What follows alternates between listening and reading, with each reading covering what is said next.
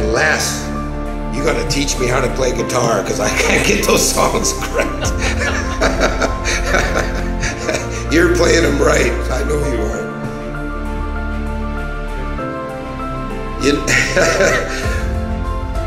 Jesus paid it all. It is finished. You know, when he said that and he gave up his spirit,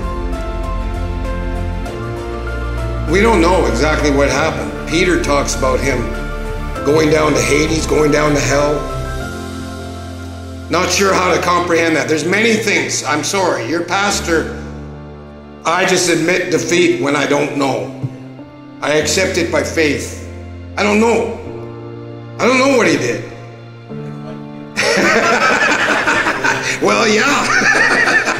Well, and you know, when it comes to revelations, when it comes to what's going to happen, there's a lot of things I don't know. And I accept it by faith. I don't know how to describe the Trinity to you. You know, there's Father, Son, Holy Spirit. They're all equal. They're all one. You know, it doesn't add up when you know algebra, right? But I know this. My Savior lives. And he is here right now. And he has given us all life instead of death. And we're going to talk a little bit about that. Not long, because there's turkeys cooking. Father God, thank you, thank you, thank you. On behalf of all of us, thank you, thank you. We cannot thank you enough, Lord.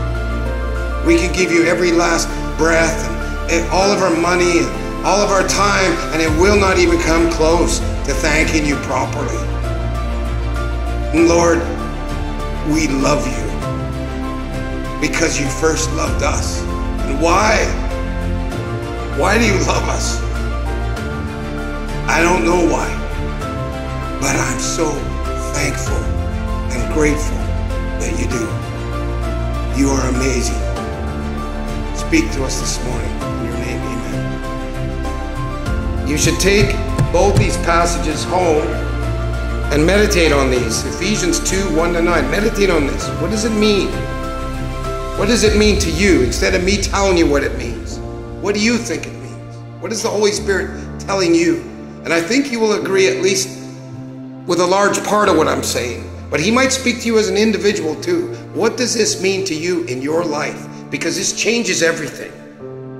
And I have been hammering for the last year at least, working it out in my own life. Because I know on one hand, I am a wretch. And it's not that I was a wretch. I am a wretch. I can try as hard as I can to be good, and I'm not good. Romans 7 is me.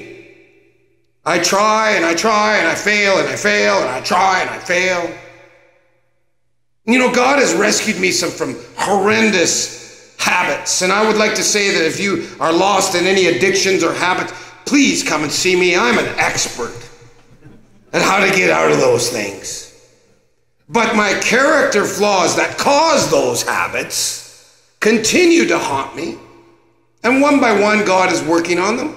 And I'm saying this because I believe all of you are in this somewhere.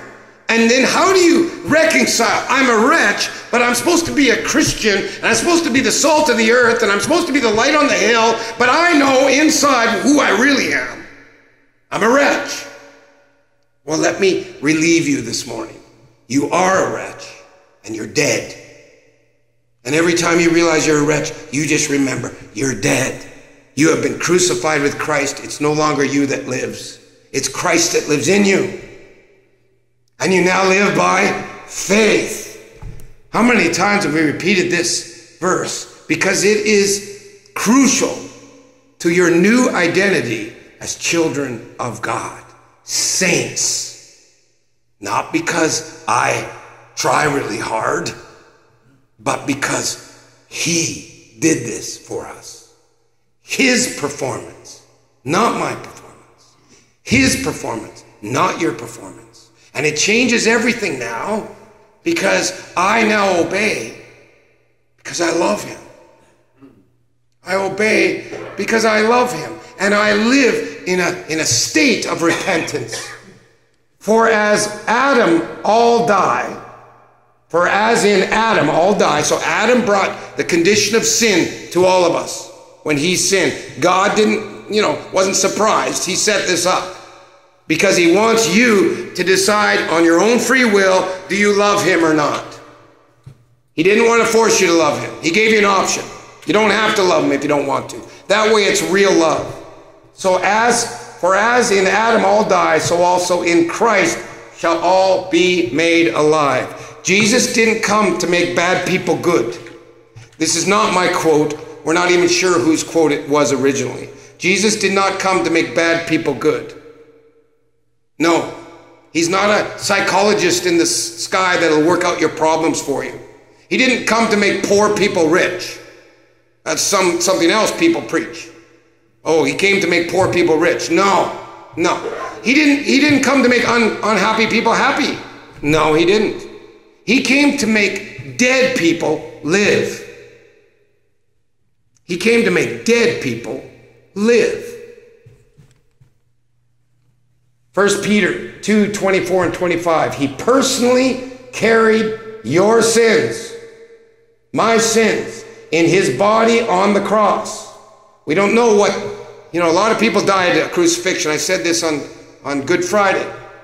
Hundreds of thousands of people died of crucifixion. But what was it like to carry the weight of the world? Not only my sin, your sin, and every human being that ever lived. He personally carried our sins in his body on the cross so that we can be dead to sin and live for what is right. He did this for us. By his wounds you are healed. You'll recognize this from Isaiah. Peter is quoting Isaiah. Once you were like sheep who have wandered away, but now you have turned to your shepherd, the guardian of your souls. Jonathan Edwards says, the resurrection of Christ is the most joyful event that ever came to pass. Number one, he is here now. He is alive. And he's in charge. He's sovereign. And he knows exactly what's going on with China and Russia and Canada and Trudeau, you name it. COVID, you name it. He knows exactly what's going on in your bank accounts, exactly what's going on in your heart, exactly what's going on with your grandchildren and your children and your neighbors. And he's in charge. But also, he conquered death. The Bible says that this is the most powerful example of God's power ever, was Jesus coming out of that grave. And when he conquered death for us. Yes, eternal life after our heart stops. Your heart stops, you're on your deathbed, you can have peace. And you're going to meet Jesus and you're not going to say, well, I tried. No. You're a wretch. You're dead. You're going to say, I'm dead. Jesus lives in me. Jesus did it. Jesus did it. It's not Jesus' performance is why I'm going to heaven. If you don't believe that, you're going to be mighty scared on your deathbed. Because Paul Washer said, and I said this before, but he said, if Jesus covered 99.999% of your salvation, you're hooped.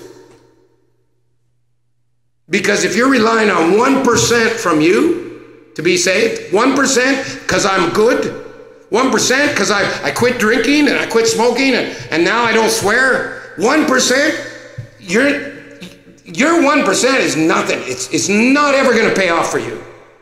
Jesus paid 100% for you. 100%. We don't obey him because we want to be saved.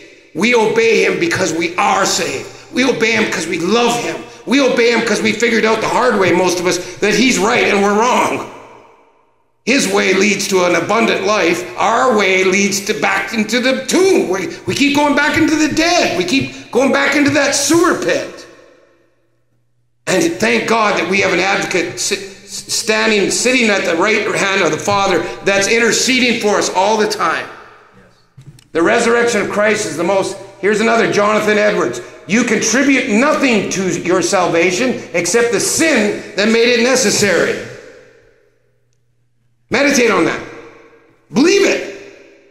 Because there are many of us here that are thinking that we are doing something. to be saved. And we're not. And I think the moment we really capture that is the moment we can stop judging others and start accepting others and forgiving others and realizing we are all mourning for our sins. We are all poor in spirit. And we are saints because of Jesus Christ and his love for us. We're not saints because of anything we did, and you don't have to try to be, and you can stop beating yourself up and stop trying to measure up, because you will never measure up. He measures up, and you are dead, and he now lives in you.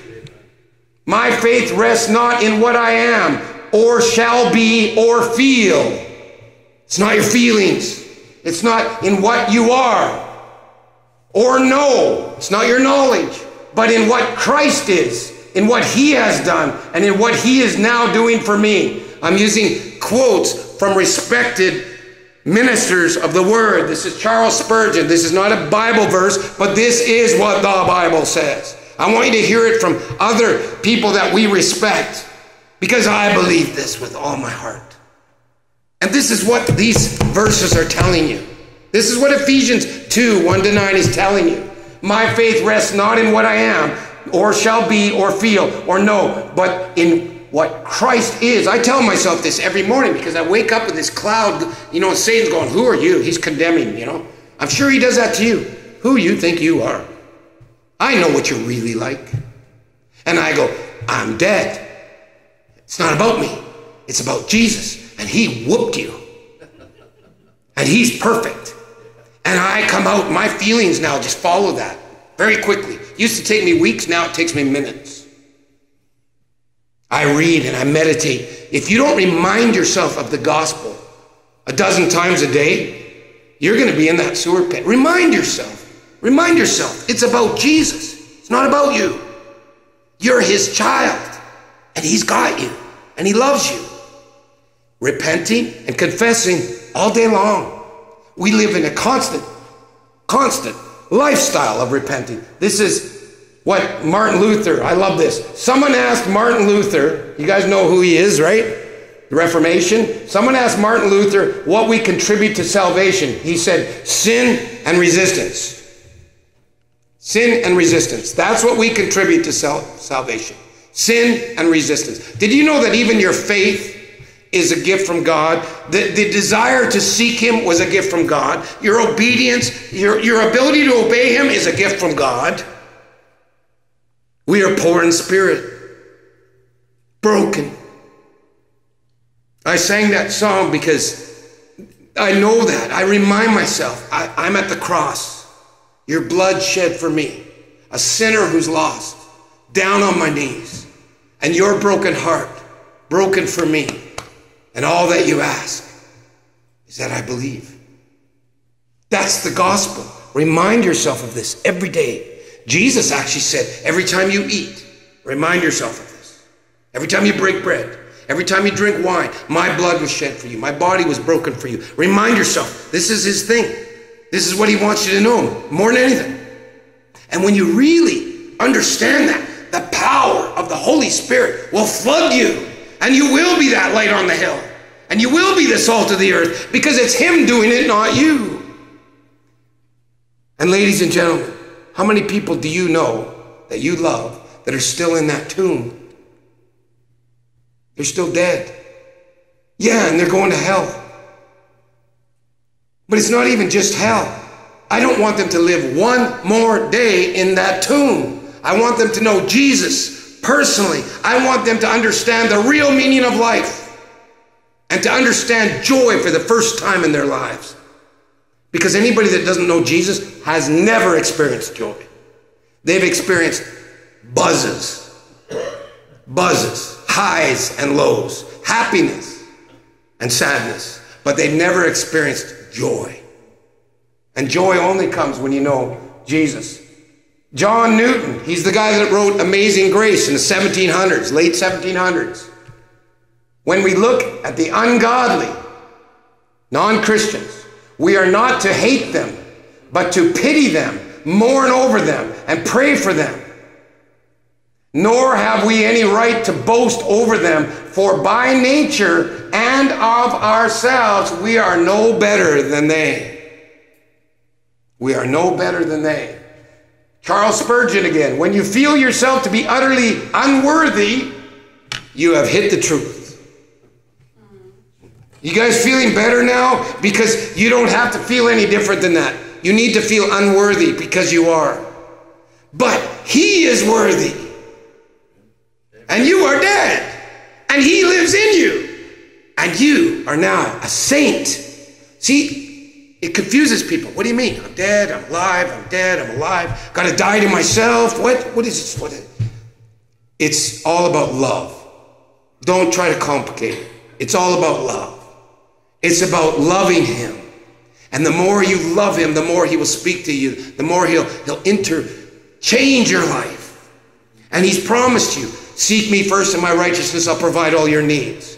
You know, I say this, you got money problems? You got money problems? Okay, let me tell you how to solve your money problems. It's not quite what Dave Ramsey would say. Okay, and I'm not against Dave Ramsey. I think he's got some really good advice. But I'm going to tell you how to solve your money problems. Take your bank statement at the end of the month, every month, and go through it line by line and repent. You want to solve your money problems? Start by repenting. Line by line. Lord, I can see I wasn't supposed to spend that. Forgive me. Oh, this one? Yeah, you wanted me to spend that? Yeah, you wanted me to spend it? Oh, I see. No, you didn't want me to spend that. I repent. And do that every month until you start listening to him before you spend $1. And your money problems will be solved. Seek first him and his righteousness. Your money problems will be solved. And I know this from personal experience. Give him the first fruits. Give him the first fruits of your money. The very best of your check. Not what's left over. Give it to him. Give it to God. Watch what he does. This is not prosperity gospel. This is love. This is a relationship. This is his faith in him. Because we try to save, I'm doing taxes. Oh, I'm not going to claim this and that right away. God owns the cattle on 1,000 hills. I don't have to, cut corners and be deceptive in order to make an extra $100 on my tax return. How ludicrous is that? I can be transparent in his name and render unto Caesar's that which is Caesar's, and unto God that which is God. And I can live in the freedom of being transparent and know that he owns the cattle on 1,000 hills. You can't solve your money problems till you start with repentance. We are unworthy. Matthew 27:52. This is an interesting thing that I want you to notice here, and God didn't do this by accident. And the tombs opened. This is when Jesus died. He said, it is finished. And the tombs opened. The bodies of many godly men and women who had died were raised from the dead. This is physical dead people that came alive. And they left the cemetery after Jesus' resurrection and went into the holy city of Jerusalem and appeared to many people. The power of God to resurrect Christ seemed to overflow into other people's graves. And I don't think nothing is ever an accident with God. He came to make dead people live. He will give you a new body. You will have a new body. Boy, some of us like me and Les are we might even have a full head of hair. Who knows? Maybe we're in shape. I don't know. We're going to have a new body. There is going to be new life. You can count on it. Jesus said, if it wasn't true, I wouldn't tell you this. I go to prepare a place for you. A place with many mansions. He's not lying. He never lies. You are going to have a new body. But spiritually, for eternity, you have life. The life that you have is compared to the death that you have. Now, I don't think I have to tell you guys what that death is like. That death is like searching for pleasure, searching for a buzz, searching for meaning, dark, lonely, something missing in your heart, anger, bitterness, addiction. You guys have all been dead.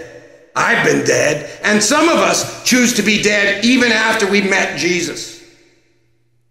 We choose to go back inside the tomb because we think maybe that bottle of beer or whatever, that bottle of whiskey or that drug or that sex problem or that job or playing on stage, that was a big one for me, being on stage, that'll give me meaning in life. Some of us even have transferred our children into that tomb.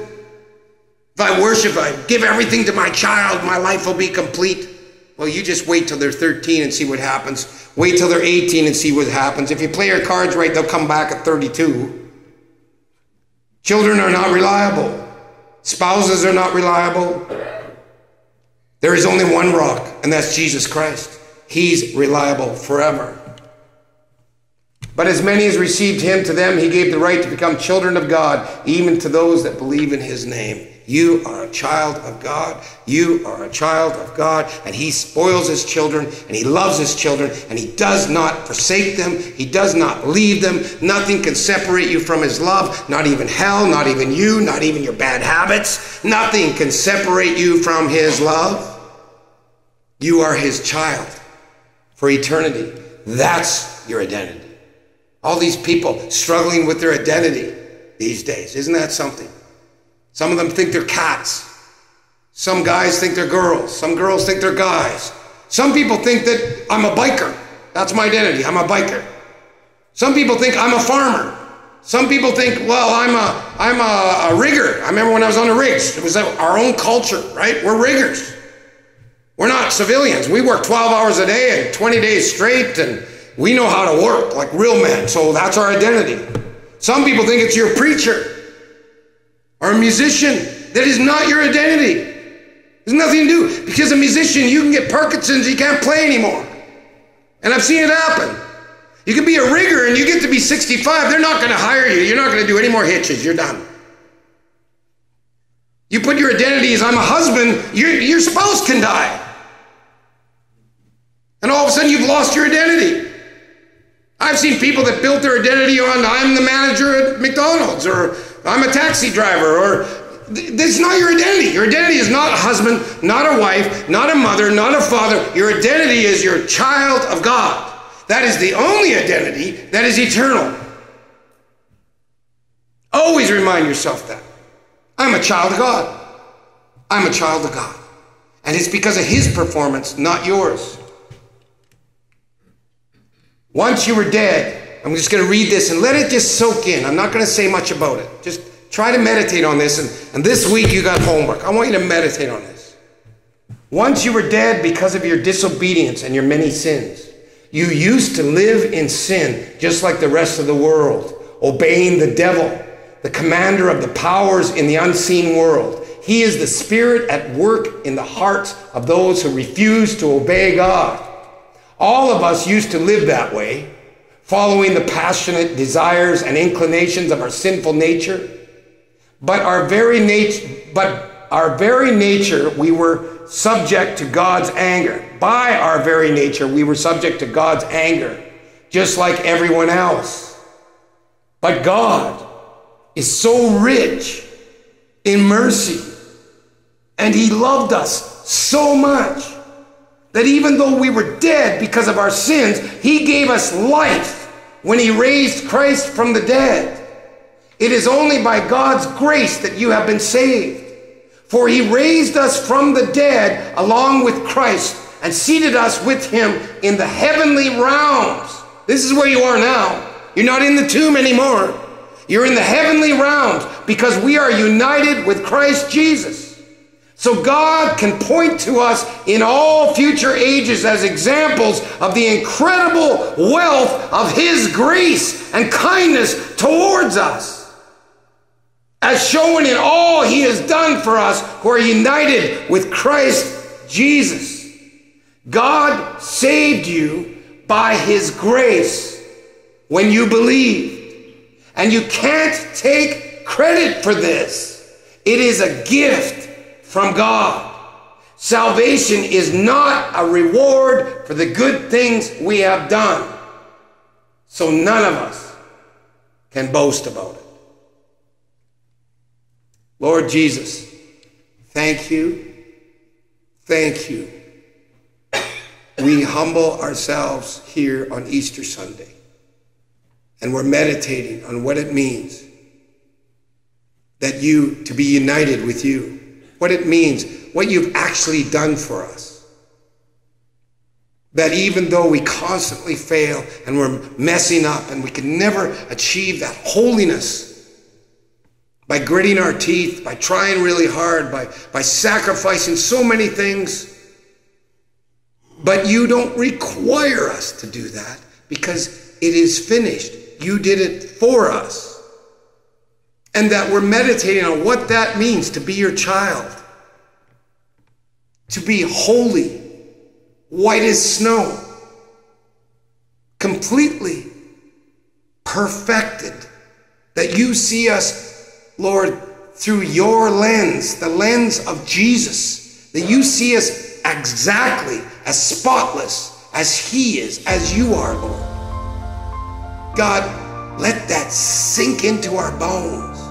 Let that sink into the depths of our heart. Let that transform our minds.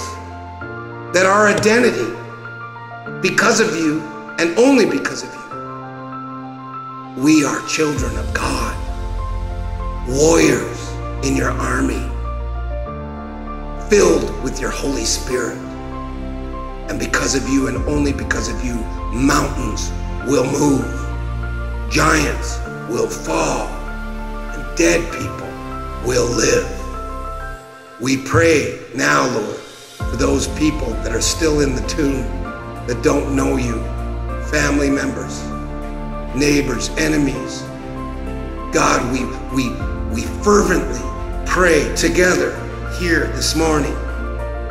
Don't let them live one more day without knowing you, Lord. Don't let them go to hell. Roll the stone away. Raise them from the dead, Lord. Give them life the way you've given us life. Have mercy on the gay community, the alphabet community. Have mercy, Lord, they don't know what they're doing. Forgive them. Have mercy on our politicians and those that have made these laws that are absolute abomination to who you are. Have mercy on them. Have mercy on the voters. Have mercy on the Muslims. Have mercy on the Buddhists. Have mercy on the Wiccans. Have mercy on the atheists. Have mercy on our neighbors, our friends, our children, our grandchildren, our enemies. Have mercy, Lord, the way that you have had mercy on us. And God, don't let us get in the way of your love for the world, your love for every drunk, your love for every drug addict, your love for everyone who is lost in that tomb. God, bring revival amongst your church. Let us hug and cry and beg forgiveness from one another. And Lord, give us the opportunity for that with other churches, with other Christians, with Christians that are no longer with us here.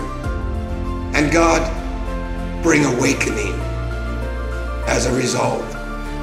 Awakening with all those still in the tomb, lost and dead around us, Lord. We pray this for your glory.